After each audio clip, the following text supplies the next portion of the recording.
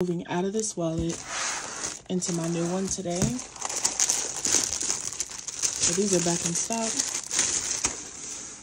And this time we brought them with the pink interior instead of just the polka dot. And I'm gonna move over my envelopes.